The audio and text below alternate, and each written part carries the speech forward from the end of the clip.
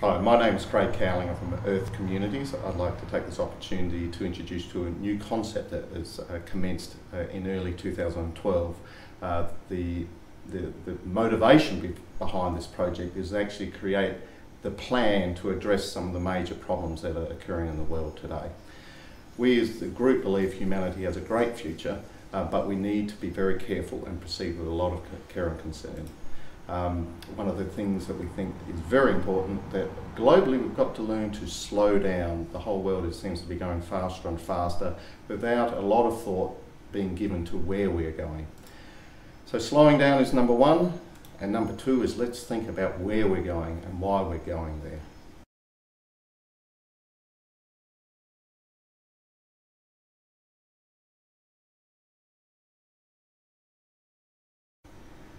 The information I'm going to share today is some of it's quite scary, especially if you haven't had a good look at what is going on globally. Some of it is actually quite confusing as we get deep into this presentation. If you haven't considered these concepts, they may be hard to follow for the first time you look at them. But everything we're talking about today is about the well-being of this planet. We do have some very serious problems on the planet today. Firstly, we'll look at the environmental problems. Just recently, we reached 7 billion people on the planet. It was only 150 years ago that we reached 1 billion people for the first time, depending on how you count human history. That took us about 200,000 years to reach 1 billion. Only in 150 years we managed to multiply that by 7. They're already talking about reaching 9 and 12 billion people before we start plateauing, and that increased human population is putting enormous stresses on our ecological systems globally. Linked to population is deforestation. They're predicting by 2050 that 90% of our forests will be cleared, and linked to that is the biodiversity of the planet. As you clear old growth forests, you clear many, many other life forms and species on the planet. Also, the way we fish globally, our fish stocks are collapsing. They're also predicting in the next 40 years that most of the major fish stocks in the world will be gone. For the poorer coastal countries around the world, that's going to mean immediate disaster. Linked to population, and many things are linked directly to our population. They're already predicting that half the species on this planet will be extinct over the next 100 years. And that's one species causing millions of species to go extinct. If there's a crime being committed, that is the number one crime. The issue that gets lots of press and attention globally is the CO2 levels. On the chart you see on the board, that goes back to 400,000 years, but you can take that chart back 1 million years, and the global CO2 levels never went over about 280 parts per million at any time during the last million years. We're currently almost at 400 parts per million. We're increasing by 3 to 4 parts per million. So over the coming decade, we'll be starting to reach the area that the scientists have been warning us as the global tipping point of 450 parts per million. I've been watching this issue for some time now, and I can't see anything globally that's indicating that we're going to slow down and we'll be accelerating past 500 parts per million in the next 20 years and to an uncertain end. So globally, and they're only a tip of the iceberg, there's many, many other ecological reasons we should be concerned. But when we move on to the next side of the ledger, being the human-created financial ledger, the picture's no better. The image I've brought up on the board has an explanation that the richest 400 Americans actually control more wealth than the poorest 180 million. There's a great imbalance in the wealth of the wealth distribution in the world. 1% of humans control 40% of the wealth in the world today, and I expect that will probably grow to 1% controlling 60 over the next 10 to 20 years. The reason why I think there'll be a huge transfer of wealth in the coming decades is that the debt crisis in Europe will begin to unravel. They've been delaying it for the last year. I'd be very surprised if it survives through 2012. We'll see it starting with Greece and then through the Italy and Portugal and Ireland, but all the nations of the Eurozone are entangled in a web of debt, and when it starts toppling, they're going to come tumbling down. It shocks me that one of the wealthiest nations and oldest Western nations in the world is crippled with debt, when really they should be enjoying their wealth. And after Europe, America is to follow. They're currently sitting with $116 trillion worth of debt nationally, and it won't be long until the second wave of the GFC comes in through Europe, after Europe, into America and takes down both of the great Western economies. What they're predicting will occur during that is the elimination of the middle class. A great amount of wealth will be transferred to an elite few at the very top end of society, and the rest of us will be reduced to live in subsistent lifestyles.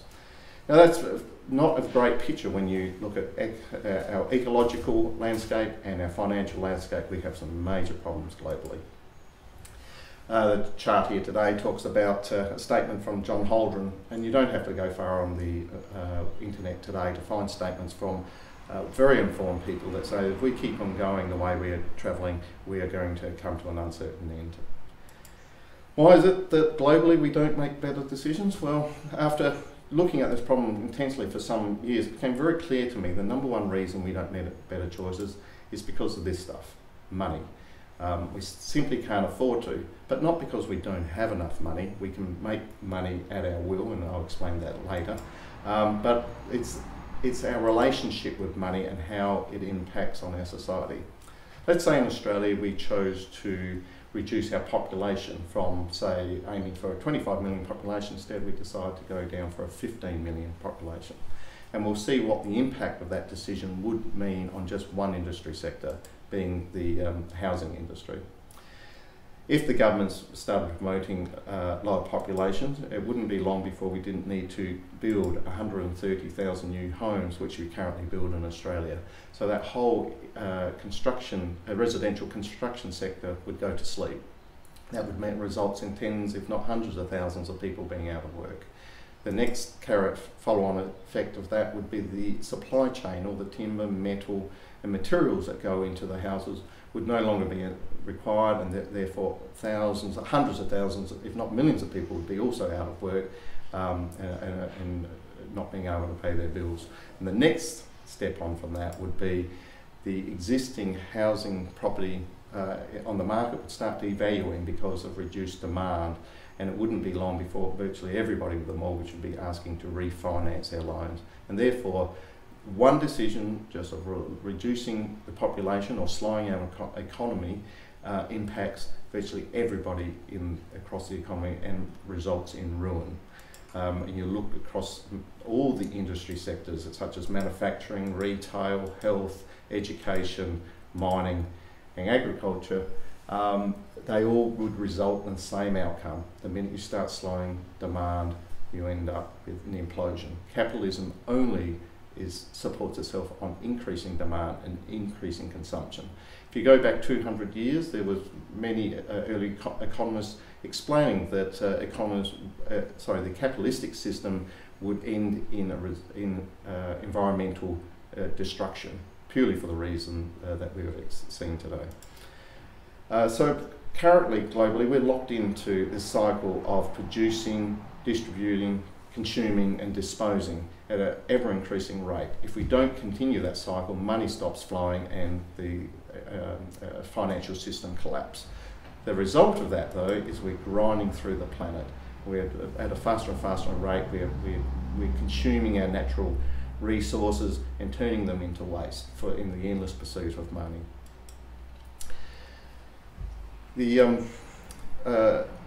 The whole concept of profit, which is embraced by the capitalistic model, actually corrupts our ability to make good and right decisions.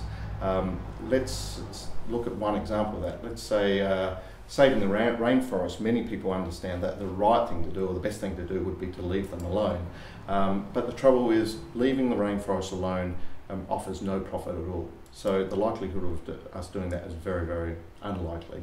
So the next step might be, oh, we'll harvest the forest just for the largest trees. The reality is that's not as profitable as it could be, so we won't choose that option either. And so we're forever stepping away from the very best and right thing to do and forever looking for a more profitable solution. So the best option is do nothing. The option we'll most likely adopt, because of the world we live in, is one that makes the most profit, and which will be probably clear the forests and take the oil out and everything else that we can find in that area. And that reality, or that logical sequence of thinking, is common across so many sectors, and it's obvious if you look in the pharmaceutical and medical or educational and transport systems, etc. We choose profit over looking after the planet or the wider good for humanity. We also live in a world where we've allowed the banks to decide what happens. Virtually any major project that's going to occur on the planet today will require financing from a banking institution. Now, banks only have one criteria they're concerned about, which is if we give you money, we want our money back plus interest. So a bank will only fund or support a project which is profitable, and therefore any project which is not profitable will not proceed in the world we live in today. The unfortunate reality is saving the planet will not, in our current evaluation of profit, will not be profitable, and therefore under our current models will not occur. But as we all say, we need money, and we work for money to buy the things we need. And that's been the way it has been for several hundred years. Not always, but definitely since the Industrial Revolution, money has become the key method of exchange globally. But the next logical question, if we need money to buy stuff, what is it that puts the cost in stuff? Now, if you have a look at virtually any consumer items, there's three main components which that put the cost in stuff. The first one is wages. Wages, we understand that if wages go up, generally speaking, the cost of things will go up because there's more cost of wages to produce things. Conversely though, if wages come down, the cost of things can come down. So we can see that the cost of stuff and wages are actually linked. The less wages, the cheaper things would be. The next item in the next component that puts cost in things is resources, natural resources, and generally all resources come from the planet. The interesting thing to acknowledge is that the planet has never asked for 1 cent from humanity. It has never been paid $1 for any of the resources it's given up. Regardless whether we chop them down, hunt them down, or dig them up, the resources are given to us freely by the planet. It's just wages and capital costs that add a cost to them. So when we look at the resources consumed in making stuff, we can actually say there's no actually direct cost there, there's associated costs in producing items. And the last two items there, money cost and profit, are both concepts that evolved from the capitalistic system.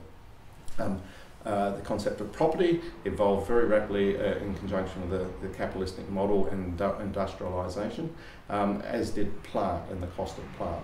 Plant, if you want to actually think about it, is a raw resource plus wages creates virtually all plant and equipment. So you can apply the same rule. Those costs are flexible. And the concept of profit did not exist 1,000 years ago. It is a construct that's necessary under the capitalistic system. So when you have a good look at what puts the cost in stuff, you can see that they're negotiable. So, but we love money. You know, the capitalistic system, and we all grown up, especially in the Western society, we've all grown up being conditioned to think about and value the capitalistic model as the answer to all our problems. And through capitalism, we're allowed and entitled to accumulate enormous wealth, big houses, boats, cars, etc., etc. But in reality, in a planet with 7 billion people, that model of success really just equals greed, and that's not sustainable long term, and it's not available equally to everybody, and we need to look for a different and new way to value success. So let's have a closer look at money, because humanity has a very unusual relationship with money. If we look back at the Great Depression in the 1930s, we understand that millions of people went hungry and starved and cold and were out of work, and it was a terrible, terrible time. But it was interesting during the Great Depression that everything that people truly needed was still there. The land was still there, the sun was still shining, the rain was still falling, the plants would still grow. But through the lack of money circulating, humanity stopped interacting and stopped functioning. So you can't eat money, but everybody went hungry when it wasn't available. So it's just an interesting relationship that humanity has developed in regards to money. There was a time before money. 1,000 years ago, if you check the history, there was very little money used. Many communities were still rural based, of course, and they worked together to create their needs, so the housing, the food, etc., etc. And they worked collectively, and money was not exchanged. They just understood that they had to work together to make things happen. Money was used generally by kings to wage war, to effectively send people off to do things they didn't want to do. So yes, and money was around in the form of gold or silver, etc., but it was really used by the people seeking greater power. As time went by, gold and silver coins were minted, and the concept of exchange was adopted.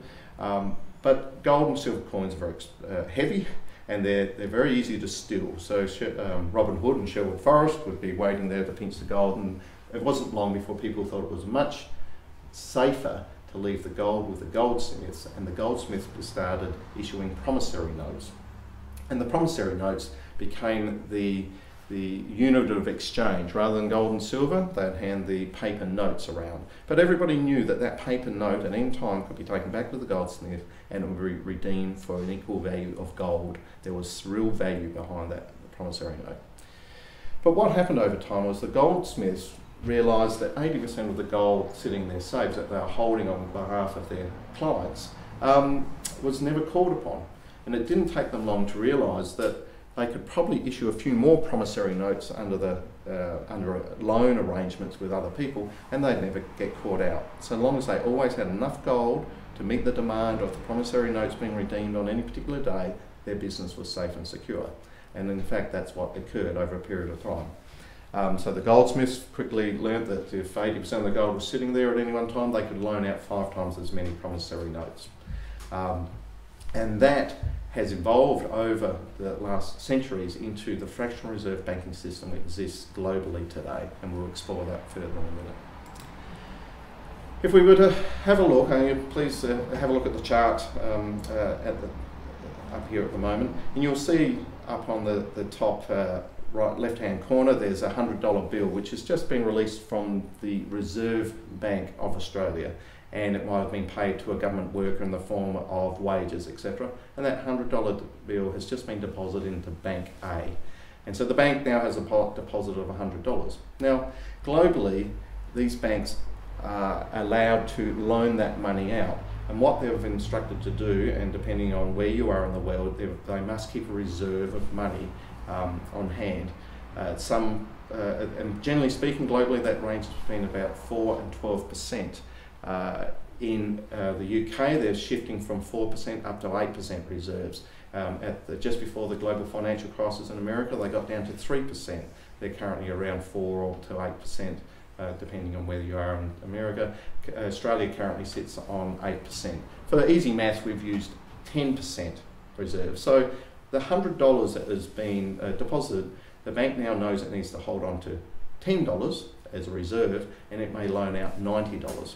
Now, if that was all that was the end of the story, that would probably be okay because we've still got $100 in action. But inevitably, the $90 gets banked into Bank B, and Bank B follows the same rules, retains 10%, and loans out $81. And $81 carries on to the next bank, and this cycle continues and continues. And it's not very long before the $100 actually has been turned into $1,000 in circulation, and that cycle can go on virtually indefinitely. And globally, that is how most of our currency is created. Of all the printed money in the world today, only 3% of it is actually in cash. and 97% it was created electronically, either by the reserve banking system or the fractional reserve system that we've just explained today.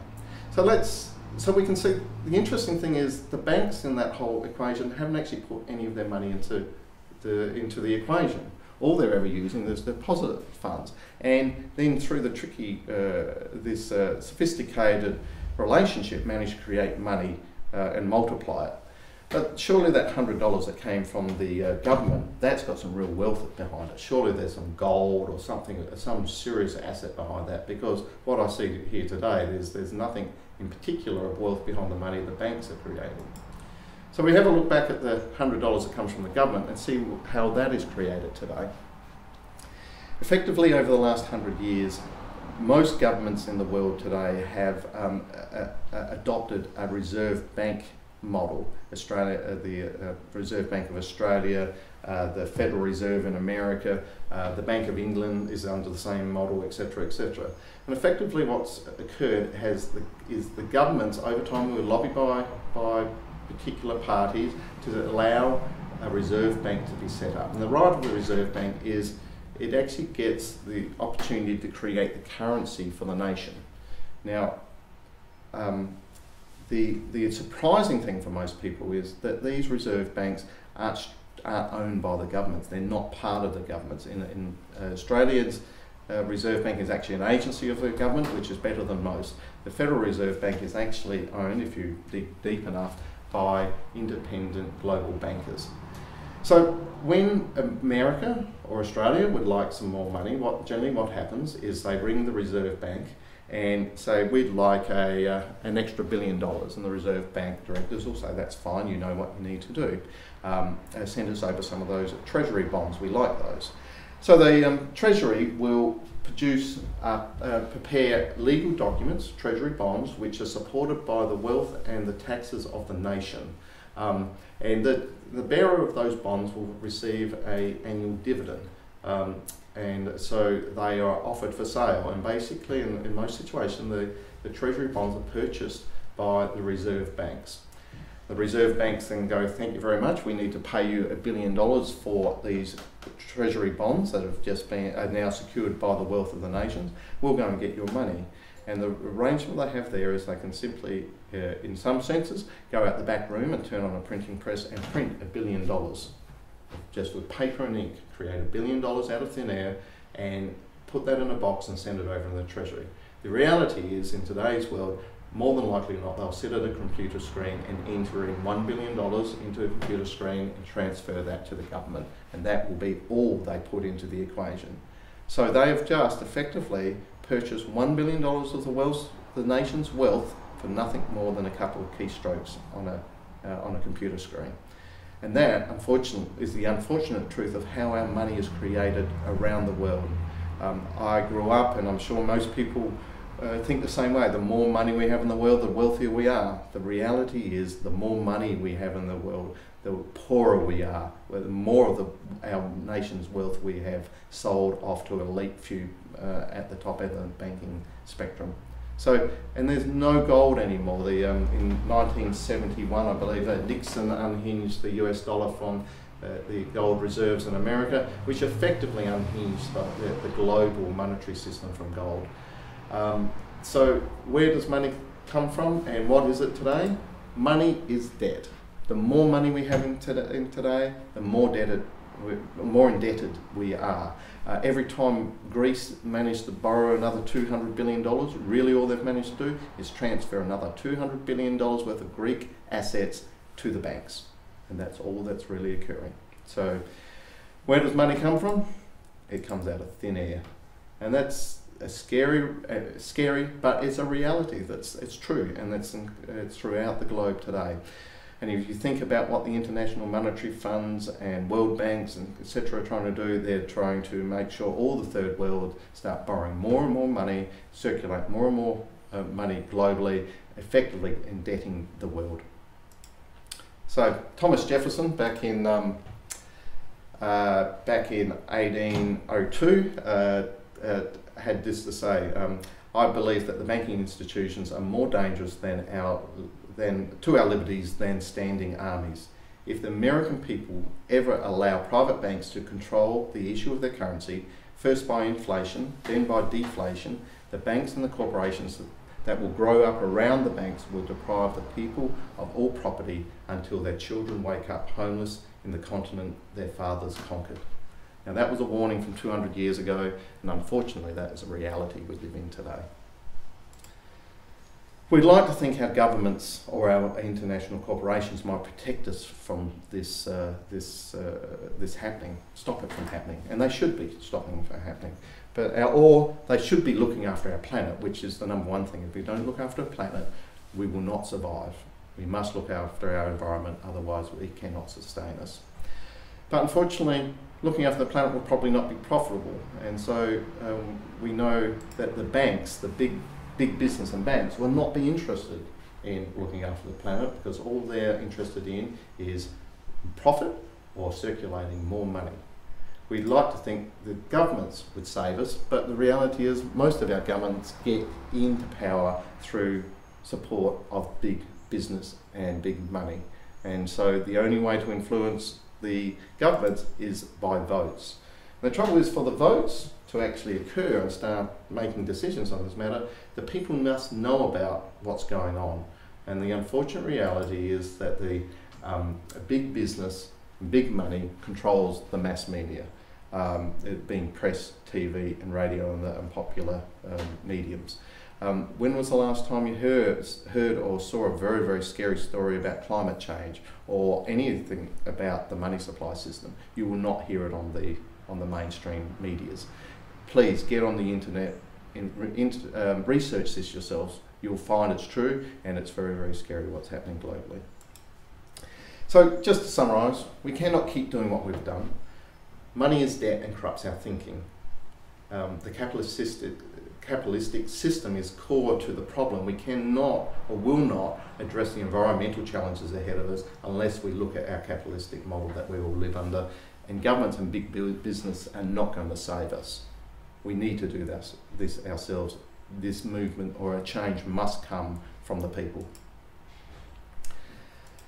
So, how could we change this? What's a way to change, bring around change in the world today?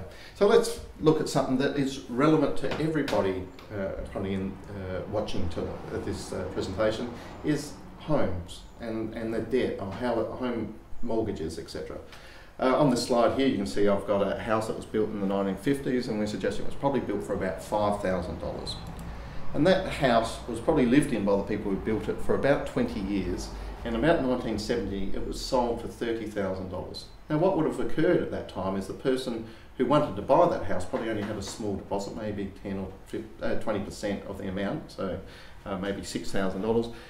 And he and his wife would have headed off to the bank and impressed the bank manager that they were, a responsible citizen, they were hardworking, they had stable jobs, and they were committed to paying the bank back their money over the next 30 years. They would toil hard and long to pay back the bank, and the bank would, after much consideration, decide to buy the house, because that's who actually buys the house, is the bank, and put the mortgagee into the house with a monthly payment that's spanned for the next 3 decades. But that person would have worked hard, and 20 years later had the opportunity to sell that house, and thought it was a very good opportunity because they probably sold it for about $300,000 due to inflation over the time, because the banks have managed to keep on pushing more and more money into our societies. But the same process would have occurred. A new person would have turned up, gone to the bank, wanting to borrow over $200,000 to buy the same house with the same pledge: I will work hard and long and pay you back your money over the next 20, 30 years. And the bank would have bought that house and put the next person to work for them, paying their interest on top of the money they've loaned them. And it would have occurred again another 20 years later, and that same house was probably sold for $800,000. Now, the one thing that's constant in there is the banks receiving profits from interest. What's also common in there is people working hard, paying off debt for maybe 60 odd years, and that sequence of events will reoccur for hundreds of years in the future, and we'll soon be talking millions, if not tens of millions of dollars in debt on that one house. So you can see what's happening there, and the reality is our process of buying a house, paying back the banks, reselling it, and allowing the next person to lock into debt is re-indebting every generation. We're effectively repaying off every past housing developed again and again and again. And who really benefits out of that? The banks long term. The chart I've got up here today is the bank loans or debt within Australia, and the red line there shows us the mortgage debts in Australia. And you can see it outstrips business debt considerably by probably 30%. The other interesting thing there, and it's steeply growing. It's not going to slow down. The other interesting line on there is personal debt, which is the blue line right down the bottom. The one thing which is interesting in that is that the banks understand that personal loans cover off holidays and cars and TVs. The banks can't seize holidays, cars and TVs and really get a great value back. So they always keep a very close relationship between personal debt and wages. And you can see the steady growth in personal loans. Now, if you were to draw a line in parallel to that or slightly higher than that, you'd get where wages sit during that whole period. Now, look at the relationship between wages, where wages would be, and the red line above. Now, there's an ever-widening gap between house mortgages or prices and wages, and it's accelerated over the last 20 years. What we mean by that is the affordability of housing is getting out of the reach of many, many people. So to summarise, every generation is currently repaying off all the past home residential developments. The banks, in fact, inflate the prices of houses because they're in the business of loaning money. They can convince each generation that invest in this expensive house because we're going to make sure that prices go up even more, so you'll make a profit when you sell it. That process forever widens the gap between housing and wages and effectively enslaves every generation of debt. Now here's a different story. Same house, but a different system at play. Let's say we built a house in the 1950s for $5,000 and we paid it off in the 1960s. So only $5,000 was involved. And that house 20 years later, after the people who built it had moved out, somebody else moved in, and effectively was gifted to the Joneses. Now the Joneses lived in there and brought up their children in that home for the next 20 years. And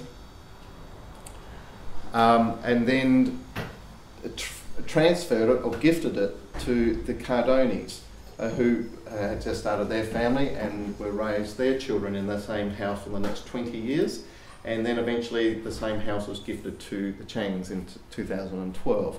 Now, of course, for a house to be gifted from one family to another, there must be a relationship between all those families and the home that allows that to happen. But if you have a look at that chart, there's only $5,000 that has ever been spent. How much money do we actually need? $5,000 for all of those families over 60 years to live enjoyably in that house. The only entity not included in that picture is the banks. Now, I don't think the banks were adding a great deal to the last picture. There's one more piece to this puzzle, is that the people who originally built the house and gave the house originally off to the Joneses needed somewhere else to go and live. So we would have had to gift those people a nice retirement home, probably on the beach somewhere. So you could probably add another $10,000 or $20,000 to the whole equation. Now, we're looking at maybe $30,000 to $40,000 with this picture compared to well over 1.2 million plus interest, so probably a couple of $1 million in the previous equation. So which one looks more friendly and one that you'd want to be associated with? I think you'd probably find this is the way to go. So how do we break the cycle of debt? It really is a situation where there's a period of time where we're virtually all debt-free, leading up to our, maybe our 20s or early 30s. But then for most of us, we have to lock into taking on jobs, taking on mortgages, looking after our families, etc. And so you run through a period from maybe 35 to 55 where most of us, or many of us, are basically tied up in debt for a big chunk of our lives. And then it's only in the later years, maybe in the 60s or 65 plus, that we start coming out of the debt as we sell our homes, etc., that we might have some money to spare. So the majority of our mature adult lives are spent in debt, working very, very hard for the banks. Now, if we're going to have any hope of breaking this cycle of debt, we need to work together. We need the mature 50s, 60s plus who have some wealth to help stop the younger generation, the 15s to 35s from going into debt. And part of what we're talking about today is exactly that. And then it's very quickly you can actually break this cycle of debt. So, reality check before we go any further. All wealth comes from the planet. And what we mean by that is everything that we use today comes from the planet eventually. So we either dig it up, chop it down, or catch it. They say a laptop computer actually begins with 40,000 tonnes of raw materials. Everything's refined down and eventually it turns into a laptop computer. But it all starts at the planet. Of course, we take those raw materials and add know-how and labour, e.g. the know-how to take raw materials into a laptop. And that is exactly where all wealth is created. From the planet plus labour, we create wealth. Need versus greed. Mahatma Gandhi said there is sufficiency in the world for man's need, but not for man's greed. And if we look globally, that's never been truer. With 7 billion plus people on the planet today, we need to have a new paradigm. Searching to have multiple houses, big cars, boats, etc. is not a realistic ideal for the world today. We need to focus on needs of people. Okay. Money creates an illusion of scarcity and promotes competition and greed. Now let's focus on the illusion of scarcity. There's two sides to that. One is money is kept reasonably scarce for the majority of us because then it keeps us motivated. Once you've got $4 or $5 million, money doesn't really motivate you anymore.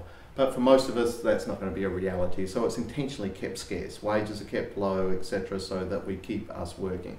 The other thing about the monetary system, or particularly the capitalistic model, is it promotes scarcity. And what I mean by that is because of the supply and demand model, is that it's actually beneficial to create high demand and limited supply, and therefore you can keep prices up and profits up. So the capitalistic model will never promote true abundance in the true sense of the word.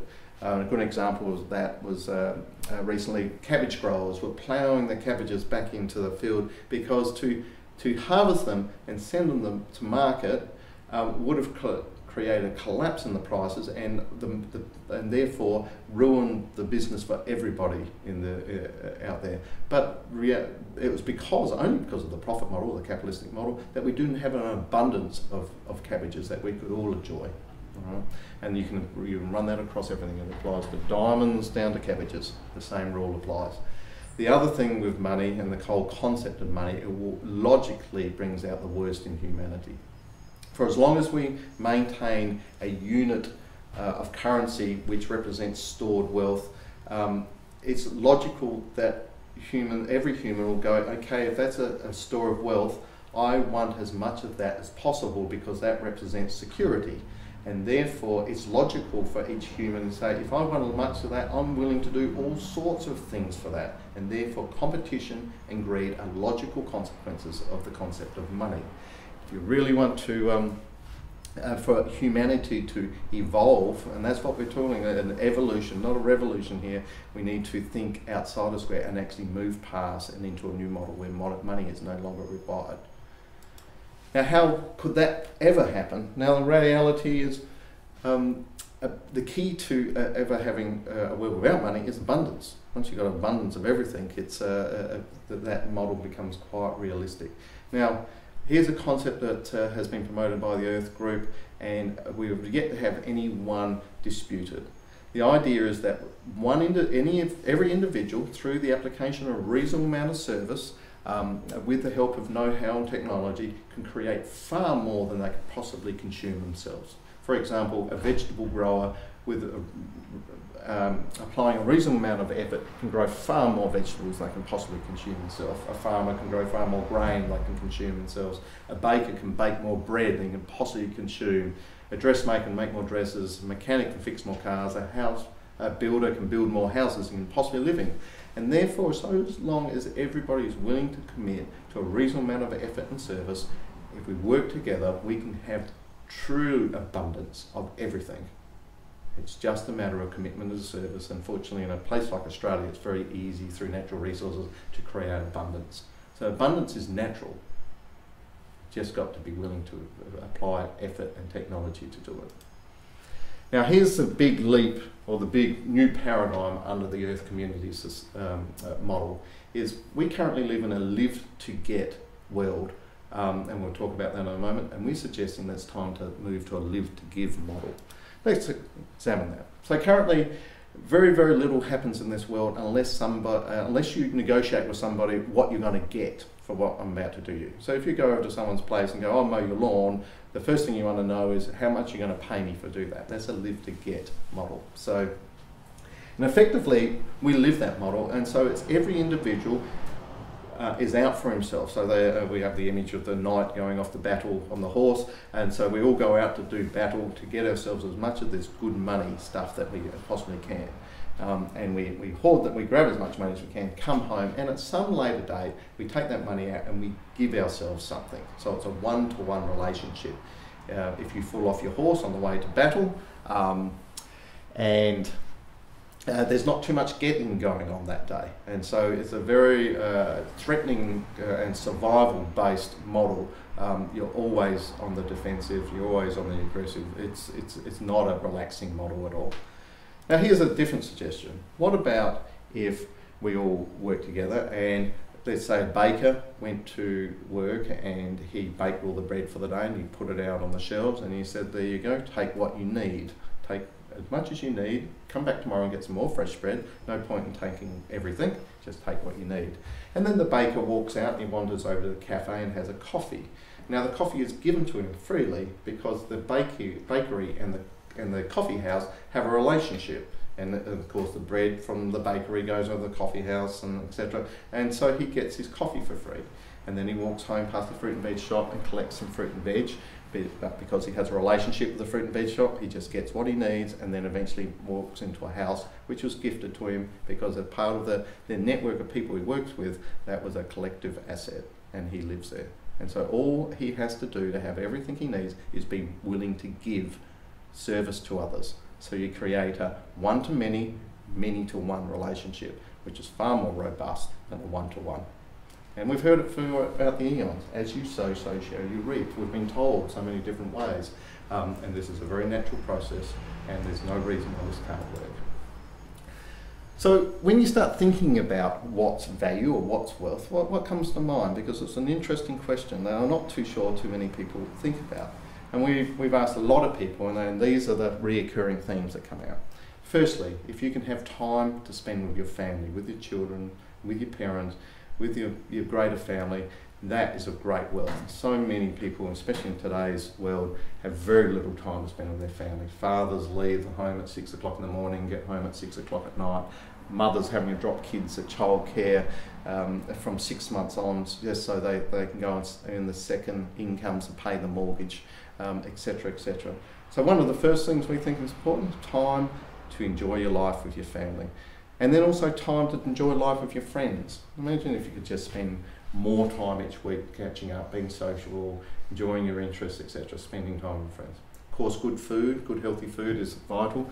Having a purpose or reason, a benefit you can give to others is of immense value. The other things that come to mind are very practical. Productive land that we can use to meet our needs, whether it be building materials, more food, etc., etc. Good quality housing that is available and energy efficient and long lasting, etc. Tools that work, great technologies, etc., that we're available to us, and the opportunity to develop and explore ourselves to whether it be educational or physical development or spiritual development, doesn't matter. Whatever you would like to evolve and develop about yourself. Now, most of the people we've spoken to, if you had all of those things, good food, good housing, more time with your friends and family, good purpose, great tools and the opportunity to grow, most people say, if I had all that, I'd be very happy. I'd be wealthy in the true sense of the word. Maslow's hierarchy of needs, and I know many people have heard about this, but effectively it talks about as one person's level of needs is met, they begin to be concerned about the next level of needs. Fundamentally, it starts off at food and shelter and water, etc. And under the Live to Give model, we promote that you start at that level. Once you look after the food supply and housing and water, etc., and that's not hard to achieve in our society today. Many people, you can tick that box very quickly under the Live to Give model. The next one is safety and security, health and employment and property and family and social stability. The Live to Give model gives you that very, very, very quickly. Almost as you tick the food box, you've already ticked the second one, and it just keeps rolling up. Loving belonging, you work with a team of people, assisting and giving to one another. Loving belonging is a natural part of that. Self-esteem, again, just a natural consequence.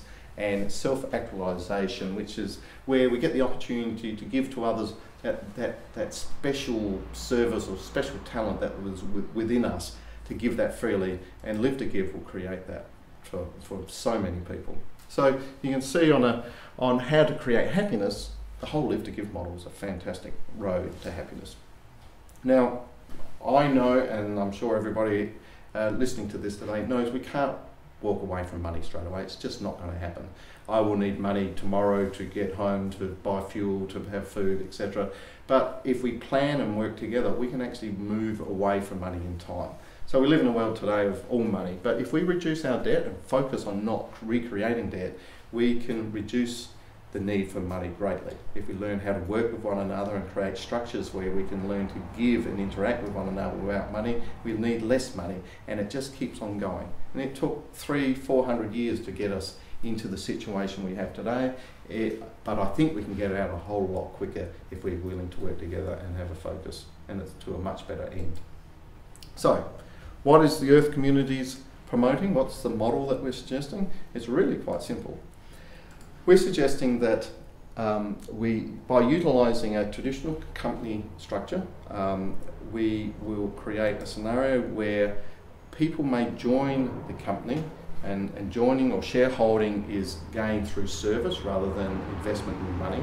And one of the key things is every shareholder gets an equal shareholding. You can't buy or sell or trade these shares. What you're issued when you join is yours for life. You can't accumulate them or have more than anyone else, just everybody's equal. The company is about acquiring and holding assets, being houses, land, businesses, etc. And all the assets are acquired for the benefit of the shareholders. Now, the shareholders have to commit to service, so the company is actually about running quite a lot of enterprises, diverse range of enterprises. In fact, all the enterprises needed to meet the needs of all the shareholders. And those services and goods are freely available to all the shareholders. They effectively, you take whatever you need. Not what you want, but what you need. But the key thing to this whole model is that every one of those enterprises trade with the outside society, those that are not part of this community, and we trade for money. And so therefore we're generating substantial revenues into the organisation. The only thing that's different is how we use the money once it's received. The key thing that we'll be doing, obviously we don't use quite so money internally because everything's freely available, so wages have a take on a different model. What we do with the money is buy in for the community what we can't produce ourselves, and we focus on paying off debt, e.g. accumulating revenue and giving it back to the banks to pay off home mortgages, land debt, etc., and never re-indebting those homes ever again. Now, this model can apply to virtually anything and everything. We are starting at the basics of life, of food and shelter and clothing, etc. But you can roll it into anything. It only needs a group of people with resources, and virtually anything in this world is possible. We've modelled this so it's not geologically constricted. E.g. there's no boundaries. It doesn't need to be in a compound or isolated location. It can be one house on a street, it can be one business in a town, it can be a farm in one area, but all working together under a common ownership model.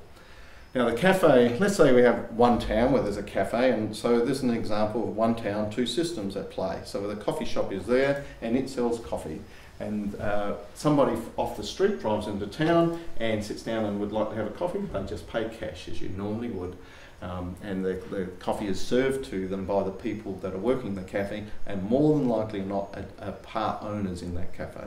And then Joe the baker, who's just finished baking bread, who's just knocked off work, walks in the door, sits down and has a coffee for free. Why? Because he's also a part owner in that cafe, as the people that are running the cafe are part owners in the bakery. And so all he's doing is enjoying one of the services available through his network of businesses. The objective of the Earth Communities project is to bring together people with diverse skills and resources from diverse backgrounds to operate and run many commercial enterprises. So all the community members actually provide service and work into the enterprises to create wealth for the community, and the wealth is used to acquire property and houses and assets, etc., which will be held in trust long term, for which are then enjoyed by the community members. And if you imagine what that would be like after 50 to 100 years, it gets very, very powerful. Imagine what Australia would be like if we had this system running for the last 100 years. There would be no debt. There'd be no such thing as debt. And we'd have wealth, mind-boggling wealth, true wealth. Just digress for a while. The model we've talked about, we're told to aspire to today is work hard, buy yourself a house and get yourself a beach house and get yourself a yacht and get yourself a plane, etc. And we all go off to acquire that. But you talk to anyone honestly who have all those things and they say they're not that enjoyable, because to have a house and a beach house and a boat means you've got to maintain a beach house and a boat and a plane, etc., which is endless cost. And the reality is you end up working just as hard for your assets rather than enjoying your life. And so the true way to enjoy the material wealth is not to own it solely by yourself, but own it collectively with others. So have a group of beach houses owned by the community, and when you want to use one, ring up the person whose job is to look after the beach houses as a commercial enterprise and go, I'd like to come down on the weekend and have Saturday and Sunday nights down there. And they just book you in. You don't have to pay. It's run as an enterprise, and it's a 3-day available, and you don't have to worry about the water heater or mowing the lawns or anything else. Now that is true wealth. The vision long term is, as we reduce our debts, we will get our time back. And as we reduce our debts and we get our time back, and move away from the capitalistic model, we'll be able to get into a situation where when we're posed with a question or a challenge or an option about what we should do, e.g. save the rainforest, we'll be able to choose the right thing to do. We won't have to worry about the financial ramifications or increasing demand and consumption. It just won't be an issue, because it won't come into thinking. We'll be able to think long term, and the long term decision in all cases will come down to this. We must look after our planet. If we do not look after the environment we live in, it will not be able to support us. So the number one thing to do is look after our planet, so that in 1,000 years' time it's a lovely place to be. And in 1,000 years' time it will support all the animals that live on it today, as well as providing a wonderful, enjoyable place for us, our children's in the years to come to live. And that should be what we should be working for. And that is true wealth. So the question is, we know we can, but will we? You know, the thing is, humans have been told that we have dominion over everything that walk upon the earth. Now with that sort of power comes a lot of responsibility. So we have the choice. We know we can do whatever we like to do, but what will we do? Or more importantly, I know I can, but what will I do personally? Now, launching new ideas is always challenging, but the reality is you don't need to launch a new idea to everybody all at once. The reality is, if you have a look at the bell curve here, the innovation adoption life cycle, you'll see the community as a whole is broken into a number of sectors. The smallest one is the innovators, and these are the guys and girls that just want the newest, craziest, wonderful thing that's about to hit the market. They are willing to go through all sorts of pain and increased costs to have their thing. The next group are the early adopters, and these guys are very important to promoters of technology, etc., in that they are the ones that alert the mass market to the new trend, be it the iPod or the iPad or whatever's new and fancy. And then after that you get into the early majority, late majority, etc. But the key for launching an idea like Earth Communities is communicating and reaching the innovators and early adopters. So truly, up to 15–20% of the community is all that we need to actually reach or motivate under this strategy. And so that's who we are targeting. That means 2 people out of every 10 we're hoping to find willing to give this a go. How are we beginning? We've got legal advisors on our team, and we're selecting the correct corporate entity, and we're currently out talking to people with the opportunity to bring on people and money. We need a bit of both at this point in time. What will we be doing with the money when it comes and people is, firstly, we're currently writing the business plans to create a small scale commercial garden, and this will be a market garden which will start on several acres to start with, but hopefully we'll go to 10 or 20 acres, and the idea is there to produce a lot of organically grown fruit and vegetables which will be available to all our community members. And as our supplies of fruit and vegetables grow, we plan to open a cafe restaurant. Now, the people that will be working on the farm and working in the cafes will be actually shareholders in the company, and therefore they'll be working in their own businesses. They won't be buying their way in, they'll earn their shareholding through service to the organisation. And we'll use these 2 businesses to test our model, to create the rule book, and that's really what we're about. We're creating a pathway so many people can follow this. We will document everything and make it freely available to anybody to download from our websites. And our hope is that we will resolve any issue or any challenge that comes our way, and our next program is actually to accumulate a little bit more money, a few more people, and we'll actually go out and purchase a large-scale farm, probably 500 to 1,000 acres, on which we'll run a full range of agricultural endeavours, be it making wine or running chickens or orchards, etc., etc. But in conjunction with the operating farm or working farm, we're actually going to create a residential housing estate which will be focused at creating retirement housing for people in the 55, 65 regime, e.g. those with some capital behind them. And we're going to use their capital to build houses on the farms, which will create a lovely environment for them, their retirement, but it will be the community members, skilled members of the community, construction industry experts, that will build the houses. But under our model, we'll actually create quite a lot of profit, which will then go on to build more houses for community members, etc. Now, you put that whole model together, you've got people working on the farm, producing a whole range of primary produce and secondary produce, bakeries, etc., etc. Residential community where retirees can choose to be involved in the farming life if they like, on large-scale land, so there are all sorts of resources, and all of those people being able to work together, where the community members are caring and looking after retirees and vice versa. And that model, we are getting amazing interest in it already. So our initial aims is to create a lot of jobs. We'll become self-funded reasonably quickly. We are about trying to find a pathway, and we'll share whatever we learn with everybody freely. This is not about personal wealth, but it is about collective wealth. Our aim is to reduce debt and produce lots of food, build lots of houses, and provide safe retirements for an important sector of our community, which also makes sure that we're exposing the skills and knowledge of that, the mature sectors of Australia with the young, to make sure the skills and knowledge they've acquired over decades of experience is not lost, but in fact it's transferred to the next generation. Future realities, we can see this could go and will likely go everywhere. When you start centralising the energy bills of lots and lots of people, you quickly end up with a very large amount of money to invest in renewable energy projects.